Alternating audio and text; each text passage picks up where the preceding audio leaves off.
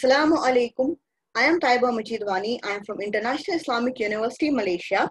I am under the supervision of Professor Surya Gunawan, and I am going to present the paper titled as Multilanguage Speech-Based Gender Classification using Time Frequency Features and SVM Classifier. The paper ID is 105. So these are the contents I'll be discussing in my presentation.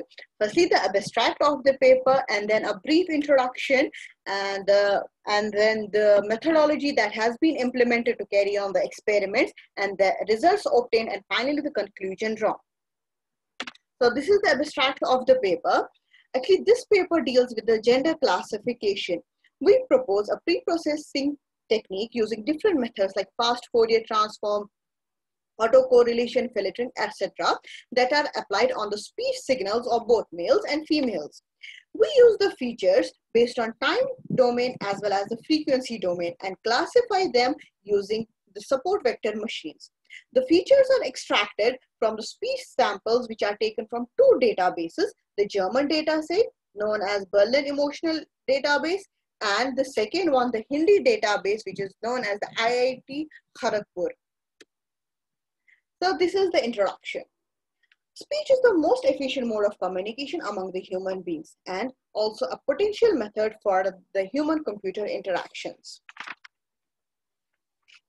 Human speech is unique in nature as there is nothing around in terms of the sound that is like speech. The way we produce the sound of the speech is unparalleled in complexity and sometimes, and thus it's hard for the speech perception and the production of the speech. The study of the speech using the various techniques is called the speech processing.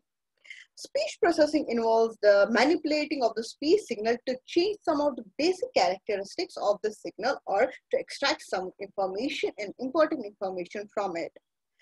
Speech processing is implemented in various applications such as speech recognition, speech communication, speech compression, speech synthesis, etc.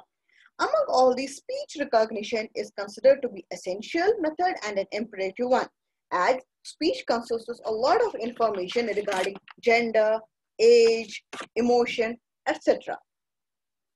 One of the important application is gender classification.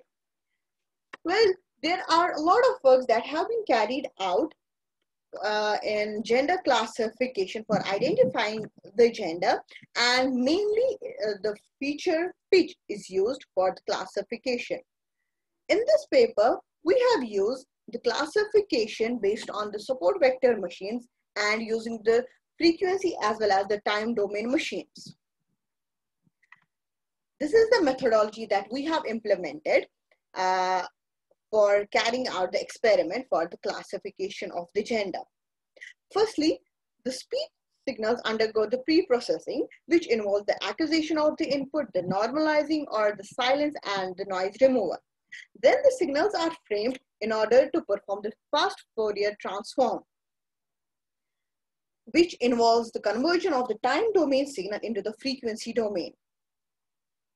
The output from the fast Fourier transforms is convoluted with the coefficients that have been generated from the Gaussian window technique.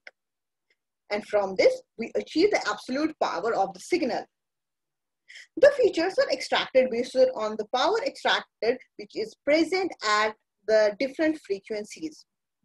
Also, we use parallel domain frequency, parallel time domain processing in order to obtain the set of features which would form the autocorrelation on the time domain signal.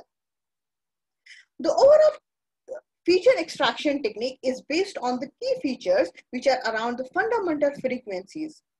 For the males, it's between the 80 and the 175 Hz, and for females, it's between 175 and 255 Hz.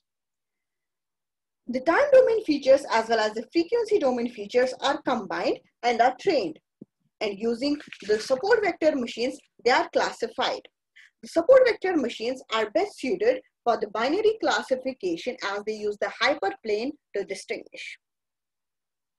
So these are the results obtained. Firstly, we use a multilingual database, the multilanguage database, the one German database, and second the Hindi database.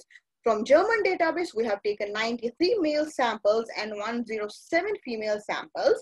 And from the Hindi database, we have taken 103 male speech samples and for female 97.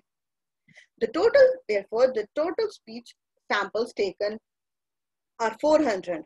So these are the free power spectrum of the male and this for the female.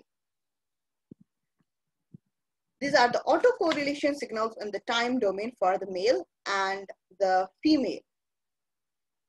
So these are the tables that have been, these values have been achieved by using the SVM classifier.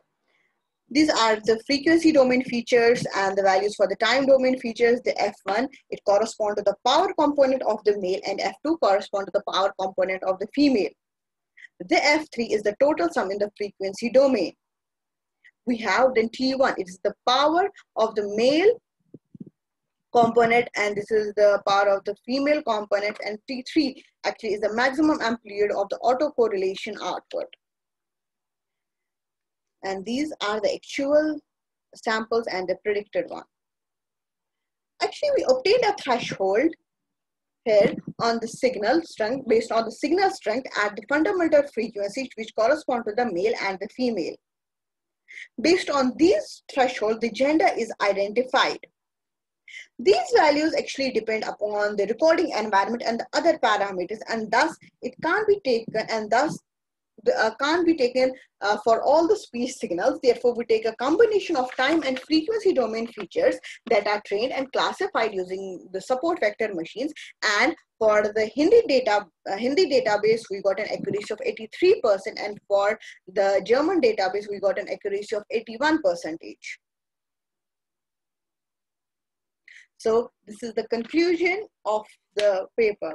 We have actually used a new pre-processing technique for the gender classification using the frequency and time domain time domain and as well as the frequency domain processing. We use the two databases, the German database and the Hindi database, and a total of 400 samples.